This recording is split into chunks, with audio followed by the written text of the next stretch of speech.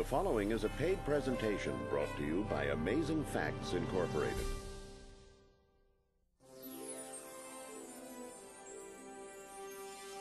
You might have a perfect bill of health from the doctor, but if you don't know how to praise the Lord, you are spiritually crippled. For over 40 years, Amazing Facts has been dedicated to sharing God's Word through media. This program features highlights from some of our best television broadcasts. We invite you to sit back and enjoy this edition of Amazing Facts Presents. The morning's message is talking about more praise in your days. And of course, you can't have genuine praise apart from thanksgiving. Biblically, they're really one and the same. I remember a story you may have heard before about a circuit riding preacher. Got old and it was time for him to retire. This is back in the days where these preachers would ride their horse from town to town. They'd do a little revival. They'd go on to the next town. And he was a little older than his horse, so he thought he'd sell his horse. Well, he found a prospective buyer who came by, and he said, "I'd like to take the horse for a test drive." I said, "Fair enough." He said, "But I need to let you know that, after all, I am a preacher, and this horse is not like typical Western horses. If you want to go, you don't say giddy up, you say praise the Lord. If you want to stop, you don't say whoa, you say amen." He says he's used to these biblical terms, and that's all he's going to respond to. He said, "Fair enough, I think I can handle that." He said, "I'd like to try him out." He said, "Help yourself." And so he hops on the horse, and they lived there on the edge of town. He said, "Giddy up." The horse didn't move. He said, "Oh, yeah. He said, "Praise the Lord." And so the horse took off, and he started walking. He got out of town a little bit, and he said, "This seems like a good horse." He said, "I wonder if I kick it up a notch." Praise the Lord. Horse started into a faster trot. Then he said, "Praise the Lord." And the horse went into a full gallop. And he thought, well, this is pretty good. The horse is pretty fast. But all of a sudden he looked down the trail, and he could see that the horse was galloping towards a cliff. He said, "Whoa, stop, halt." And the horse is charging up to the edge of this cliff. And he's trying to think, what was that word again? He said, "Amen." And the horse locked his legs and stopped and went screeching right up to the edge of the cliff. And all the dust billowed back, tumbled off the cliff. And the man took a breath, and he wiped his brow, and he said, "Praise the Lord."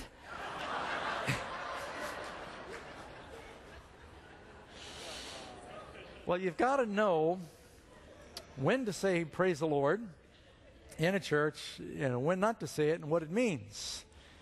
We talk a lot about praising God, and I found in the church that real praise is something that is misunderstood, both time and place. It's appropriate for us to talk about and study the subject of more praise in our days because it is a biblical theme. Over 290 times in the Bible, you'll find the word praise. It's interesting. It goes all the way from Genesis to Revelation. The first mention of praise in the Bible you find in Genesis chapter 29, verse 35, when Leah gives birth to the boy Judah. And she conceived again and bare a son, and she said, "Now I will praise the Lord." Therefore she called his name Judah. It's very interesting that the word praise in Hebrew is Yuadah, which means Judah, and it simply means praise. In Greek, the word is ainos. Ainos is how you would say praise. But I want to go back to that verse there in Genesis 35, or 29, verse 35. First time you find the word praise is with the son of the tribe, Judah, through which the Messiah would come. He was the Lion of the tribe of praise. And it's appropriate that every Christian be a member of the tribe of praise. Praise should be part of who we are. Maybe I should start with a definition. Praise comes from the Latin praeterea, or to prize. It's drawn either from the word to prize or to price something. And so the word praise means expression of warm approbation, approval, commendation, or admiration. to extol, laud, worship, to exalt a deity, ruler, or hero, to praise. Now, not only are we talking about praising the Lord, but just if we were to talk in a more general sense of the word praise, everybody appreciates praise. I think everybody likes being told, you did a good job, we like who you are, to extol something good that you've done or a talent you might possess. And John Ruskin once said, when we fail to praise somebody that deserves it, two sad things happen. First of all, we run a chance of driving him from the right road for lack of encouragement. And we deprive ourselves, secondly, of the highest privilege of being a rewarder of him who deserves reward. You are given the opportunity of dispensing reward when you offer praise. Someone else said, Roger Ascham, there is no such whetstone to sharpen good wit and encourage everyone in life as praise. It's not just in the schoolroom, it's true everywhere. Praise will sharpen and improve any situation, relationship, any person, provided that it's truly deserved and sincerely given. You've probably also known people that are always thanking and praising people for everything, and that's good, and we all want to be around people like that, but somebody once said, he who praises everyone really praises no one. If you have no rationing at all of your praise, then pretty soon people begin to wonder how sincere you are. And so the praise ought to be genuine, and it ought to be timely in the way that it's given. Everybody appreciates being appreciated. A pat on the back accomplishes a lot more than a slap in the face. Matter of fact, there's probably a lot of you here who maybe have had fathers that used to ration their praise a little too sparsely. My dad was that. He always wanted to get better performance, and so you'd often hear the criticisms, and seldom would you hear the praise. I think it was the Duke of Wellington, the one who conquered Napoleon at Waterloo, who was a very brilliant general, but he was also a very exacting officer and gave out very scant recommendation to people. Very rarely expressed appreciation or praise for a job well done. And he recognized that was a flaw, because at the end of his life, someone asked him, if you could live your successful life over again, is there anything you'd do differently? He'd say, yes, I would praise more. Now that could probably be said not only of those in positions of leadership for people you're working with or parents, but I think that come eternity, every Christian is going to say, you know, I wish during this life I had praised more. Because really, that's why we exist. We exist to give worship to God. You know, you really don't enjoy anything until you share it with somebody else. And if you see a beautiful sunset and you're by yourself, unless you can express praise to God for it or tell someone else that you elbow, isn't that beautiful, you really haven't fully delighted in it. Praise is the epitome of your existence. And so, and the Bible's full of it. Matter of fact, I thought of this while I was just up there listening to the special music. You look in Luke 24. Typically, when you think about the Gospels of Matthew and Mark, they end with the Great Commission. And you think about the Gospel of John, it ends talking about Jesus and his counsel to John and to Peter. But when you get to the end of Luke, it says in verse 50, he led, and this is Luke 24, verse 50, he led them out as far as Bethany. He lifted up his hands and he blessed them. Now it came to pass as he blessed them, he was parted from them and carried into heaven. Notice, and they worshipped him, and they returned to Jerusalem with great joy, and they were continually in the temple praising and blessing God. They went from worshiping God into the temple where they were occasionally or continually praising and blessing God. Christians, if known for anything, we ought to be known for people that praise God. Now, there's a lot of misunderstanding about what it means to praise God. And some of this came from recent generations where Some of the televangelists would have programs. I had one program called Praise the Lord. And you might hear someone say the words Praise the Lord 90 times during one show. And sometimes several times in sequence. It was just like vain repetition. Praise the Lord, praise the Lord. That's all praise the Lord. That would mean everybody starts raising their hands and waving them and saying praise the Lord, praise the Lord. That's not really what praise is. Because praise is where you extol, you identify, you specify someone's goodness, you specifically thank them for something specific. If you walk up to a stranger on the street and say thank you, thank you, thank you, they think you're mad. For what, they'd say. You'd have to give them a specific. And it's okay to give each other encouragement. Everybody needs it. Does God ever encourage and praise people? Is praise only for God? No. You can read in the Bible about Cornelius. Does God praise people? Yes. Acts 10 verse 4. An angel comes to this Roman centurion saying, God has looked at your generosity. He's looked at your alms and your kindness. He says, your prayers and your alms are come up as a memorial before God. God had been taking note of that, and God sent an angel to tell him that he noticed. In the book of Job, does the Lord talk about his servant Job and speak of him in a praiseworthy name or way? He even said to the devil, have you considered my servant Job, that there's none like him in the earth? It's like he's bragging on him. A blameless and an upright man who fears God and turns away from evil. Notice he gives the specifics. By the way, Jesus said that if we speak up for him, we're not ashamed of him, God will not be ashamed of us. And he will confess our name before the Father and the angels. This is exactly what happened where here God was confessing the name of Job before the throne of God and before the angels. Wouldn't that be something to have God praise us? Will Jesus say to those that are saved, Matthew 25:21, well done, good and faithful servant. Enter into the joy of the Lord. You've been faithful over a few things. I'll make you ruler over many things. God is praising those who have done a good job. Well done. How many of you wish that maybe your parents had said that more to you? Well done. Good job. To be encouraged, to be complimented. Our Heavenly Father does. You know what really gets me? He even does it among those who weren't perfect. Was Abraham perfect?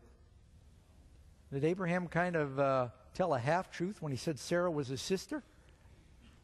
But when God then refers back to Abraham, because Abraham accepted the blood and sacrifice of the Lord, God looked upon him and he said, Abraham is the one who kept my commandments and he's done that which was right in my eyes. What about David? Did David live a life that was worthy of praise? Well, for the most part, he made some big blunders. And yet listen to what God says about David. 1 Kings 14:8. And yet you have not been as my servant David, who kept my commandments, who followed me with all of my heart, to do only that which was right in my eyes. Well, does God have a bad memory, or had God forgiven him? Looked upon David and he praised him. He also looked at the big picture. Now, so many people, when they look back on a life where there's been a major mistake, that's all they think about. They won't think about the good things they may have done. Sometimes history is unfair in the way that it judges, but God praises people. John 1:47, Jesus saw Nathanael coming to him, and he said, behold an Israelite in whom there is no guile. He didn't say he was sinless, but this was a very honest man, Nathanael. And Jesus brought that out, and he was encouraged by it. Now, of course, in the world, we sometimes are more preoccupied with the praise of men than the praise of God. If you're going to seek praise, and don't live to try and get praised by men, be more concerned with the praise that comes from God. John 12:43, for they love the praise of men more than the praise of God. I want God to be pleased with me. Now, I think everyone knows that our primary purpose in life is we live to worship and to praise God. The Bible begins with worship, it ends with worship. The final battle is over worship. And so praise is central to that. We need to understand it. We need to spend more time praising God. We worship God for who he is. We praise him more specifically for what he's done. We thank him for what he's done. But so often, and it happens in relationships, it happens in marriages, in families, with workers, when someone's doing a good job, we sort of take it for granted and we forget to express appreciation. sometimes you think, well, I've done it before, and we forget how long it's been. It's something you need to do frequently. And you should never really be done expressing appreciation. Like the husband, his wife said, "You never tell me you love me anymore." And he said, "Well, I told you when I married you. If I change my mind, I'll let you know." And let's face it, we're all that way sometimes. Erwin Lutzer said, "Praise is an act of worship. And if we haven't learned to worship, it doesn't really matter how well we do anything else." There will be people in heaven that maybe went to church on the wrong day, but there won't be anyone in heaven that doesn't praise God. So if we don't get that right, we got it all wrong. Heaven is filled with beings that praise God. God is praised in heaven. Revelation 7 verse 10, and there's several verses I could read. These angels around the throne of God, they cry with a loud voice, saying, "Salvation to our God that sits upon the throne, and unto the Lamb." And all the angels stood round about the throne, and about the elders and the four beasts, and they fell before the throne on their faces, and they worshipped God, saying, "Amen, blessing and glory and wisdom and thanksgiving and honor and power and might be unto our God forever and ever." They're thanking and praising Him in heaven. If we hope to be there, we need to probably start learning to do that more here. Isaiah 6, verse 3, he had this vision of heaven, and these angels by the throne of God are saying continually, "Holy, holy, holy is the Lord of hosts. The whole earth is full of His glory." These are covering angels by the throne of God. What was their job? They were to praise God. Have you ever considered that the transition point for Lucifer, when he stopped being a cherub and started being the devil and Satan and a rebel, when he ceased to praise God, when he began to frown in the presence of God and want the praise for himself instead of being willing to offer it freely to God, he then ceased being that angel, and he transitioned into being a rebel. And what do you think distinguished the fallen angels from the good angels? I can guarantee you the fallen angels stopped praising God. And I think that some people fall, they backslide in their experience when we forget to thank and to praise God for all the blessings that He's given us. All of creation praises God, not only in heaven, but even here on earth. Luke 19, verse 40, when Jesus was coming down the mountain, and all the children were crying out, saying, "Praise the Lord," and "Hosanna, Hosanna." And they told Jesus to tell them to be quiet. And He said, if these should be quiet, even the stones would immediately cry out. Very nature would praise God. Psalm 148, verse 5. You find a lot of praise in the Psalms. It says, praise the Lord from the heavens, praise Him from the heights, praise Him all you angels, praise Him all this host, praise Him sun and moon, praise Him all you stars of light, praise Him you heavens of heavens, and you waters that be above the heavens. Let them praise the name of the Lord, for He commands and they were created. You go to Psalm 96, verse 11 and 12. Let the heavens rejoice, let the earth be glad, let the sea roar in the fullness thereof. Let the field be joyful and all that is therein, and all the trees of the wood rejoice. And you've heard that song, all the trees of the field will clap their hands. It talks about nature praising the Lord. Some of you have heard a dog barking at night. You thought it was plain old noise. Maybe he's praising God. Just sounds like noise. And let's face it, when Christians are out in the world praising the Lord, sometimes the world thinks we're just making noise. But God knows what it's coming from. Psalm 150. This is the last psalm. Matter of fact, you could read that whole. Matter of fact, I'm going to do that real quick. If you go to Psalm 50, Psalm 150, verses 1 through 6. Praise the Lord. This is the last of the Psalms. I think there's a reason that you find this word so frequently here. Praise God in His sanctuary. Praise Him in the firmament of His power. Praise Him for His mighty acts. Praise Him according to His excellent greatness. Praise Him with the sound of the trumpet, with the psaltery and harp. Praise Him with timbrel and dance. Praise Him with stringed instruments and organs. Praise him with the loud cymbals. Praise him on the high-sounding cymbals. Let everything that has breath, that's not just talking about people, everything that has breath, praise the Lord. And then it ends, the last words in the book of Psalms are, praise ye the Lord. We should be comfortable praising him in public. And you know, I think the devil has tried to intimidate God's people with the scorn of the world if you praise the Lord in public. Yes, there'll be some people that look at you narrowly or think that you're making a spectacle. I'm not suggesting you make a spectacle, but don't be ashamed that you believe in God. Are the angels ever ashamed to give glory to God? Do they ever hide it? When you think about how many of the creatures in the universe believe in God, is it the majority or the minority? The vast majority.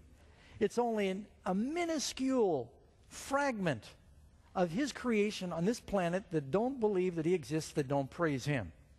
Are you going to cow down to that small group that's going to lose in the end? And hide your praise because you're afraid of what they think of you? They're on the losing team. Or are you going to remember that angels are watching, and don't be ashamed to give God the glory? Isaiah 24, verse 4, praise the Lord, call upon his name, declare his deeds among the people, publicly, in church and out of church. Matter of fact, you find an interesting story. If you look in your Bibles, Acts chapter 3, this is a great story. Again, written by Luke. Peter comes to the beautiful gate, and there's this man who has never walked in his life. He was lame from birth. The legs were gnarled and crippled, so he couldn't walk, and someone was kind enough, they'd carry him each day, and they'd set him down at the doors of the temple, and he'd heard about Jesus, but he had missed getting healed by Christ. He just was always in the wrong place at the wrong time. And so he had never been healed during all the ministry of Jesus. And he stood at the gate there and begged. He could not go in because he was lame. Do you realize that the cripples were not allowed in, according to the Levitical law? And Peter and John come, and they see this man, and they could tell that he had faith, that he wanted to be healed by Jesus, but now Jesus had been crucified, and he ascended to heaven. He's gone. And that's when Peter reached out. He took his hand. He said, silver and gold I do not have, but such as I have I give unto thee. In the name of Jesus Christ, rise up and walk. This is a great story. The Bible says he took him by the right hand, and he lifted him up.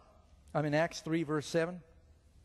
And immediately his feet and his ankle bones received strength. And he, leaping up, he stood, and he walked, and he entered with them into the temple. Notice here, walking and leaping. He'd never walked before, but he's leaping and praising God. And all the people saw him walking and praising God.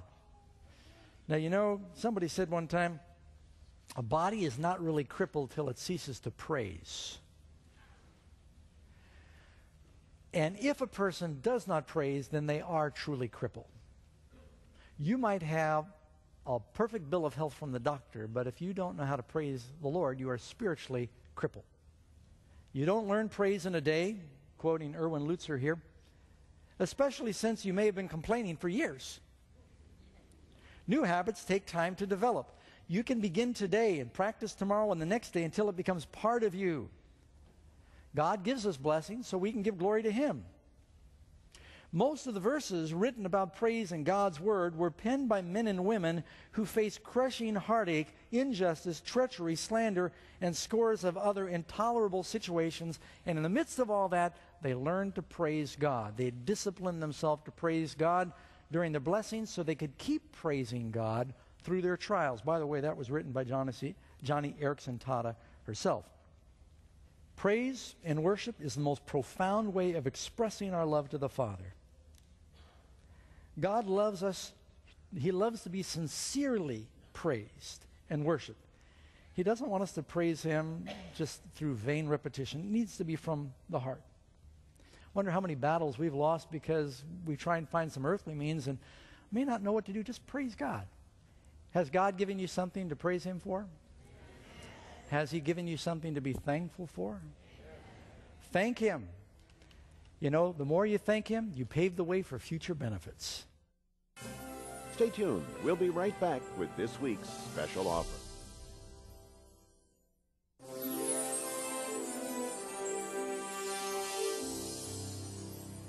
Now, is it wrong to want to see miracles? Have you ever thought, Lord, people in the Bible saw angels. People in the Bible saw miracles. I want more faith. If I could see more miracles, I'd have more faith. You know what one of the great signs is for us that God is real? It's the Holy Spirit speaking to our hearts. Experience Bible prophecy like never before with Prophecy Foundations, the new multimedia platform with 27 unique Bible studies for adults and kids, over 32 hours of Bible teaching video sermons by Pastor Doug Batchelor, the electronic Amazing Health magazine filled with life-transforming health tips, over 160 audio questions and answers, and over 57 books all on one DVD. Go to store.amazingfacts.org. During a time of great spiritual darkness,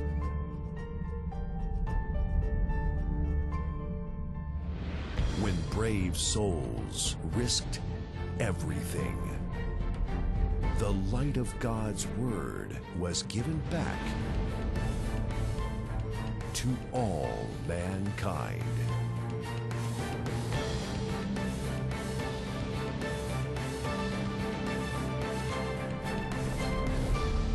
Cosmic Conflict.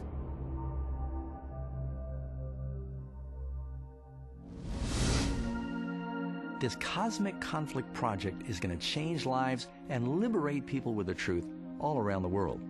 Will you please prayerfully consider joining with us in this epic project to change lives with the truth?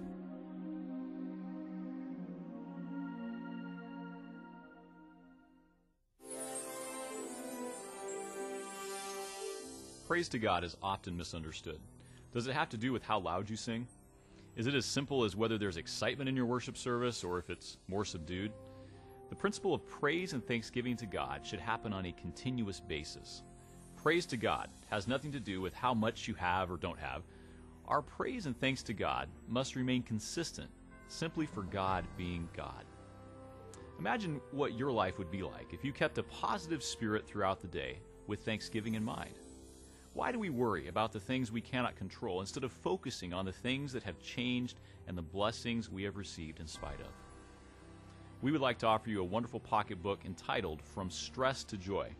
This book will give you some practical guidelines on how to keep your mind and motives pure. Please visit our website, amazingfacts.org, or call the toll-free number on your screen and ask for offer number 705. Thank you for joining us. See you next time. This is your last chance to take advantage of this week's special free offer. There is no cost or obligation. Just call the toll-free number on your screen and be sure to note the offer number when you make your request.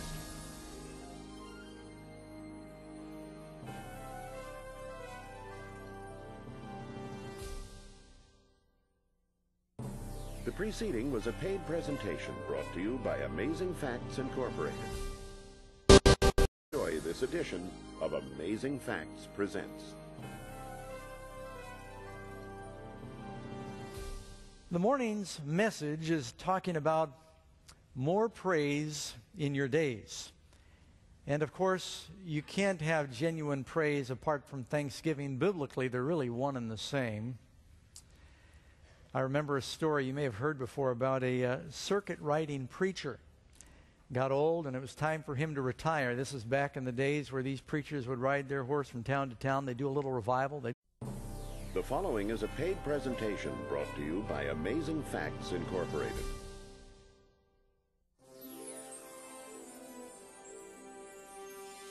You might have a perfect bill of health from the doctor, but if you don't know how to praise the Lord, you are spiritually crippled. For over 40 years, Amazing Facts has been dedicated to sharing God's Word through media. This program features highlights from some of our best television broadcasts. We invite you to sit back and enjoy. This is pretty good. The horse is pretty fast, but all of a sudden he looked down the trail and he could see that the horse was galloping towards a cliff. He said, "Whoa, stop, halt." And the horse is charging up to the edge of this cliff, and he's trying to think, what was that word again? He said, "Amen." And the horse locked his legs and stopped and went screeching right up to the edge of the cliff, and all the dust billowed bass tumbled off the cliff. And the man took a breath and he wiped his brow and he said, "Praise the Lord." I think I can handle that. He said, "I'd like to try him out." He said, "Help yourself." And so he hops on the horse, and they lived there on the edge of town. He said, "Giddy up." The horse didn't move. He said, "Oh, yeah. He said, "Praise the Lord." And so the horse took off, and he started walking. He got out of town a little bit, and he said, "This seems like a good horse." He said, "I wonder if I kick it up a notch." Praise the Lord. Horse started into a faster trot. Then he said, "Praise the Lord." And the horse went into a full gallop. And he thought, well, I'll go on to the next town. And he was a little older than his horse, so he thought he'd sell his horse. Well, he found a prospective buyer who came by, and he said, "I'd like to take the horse for a test drive." He said, "Fair enough." He said, "But I need to let you know that, after all, I am a preacher, and this horse is not like typical Western horses. If you want to go, you don't say giddy up, you say praise the Lord. If you want to stop, you don't say whoa, you say amen." He says he's used to these biblical terms, and that's all he's going to respond to. He said, "Fair enough."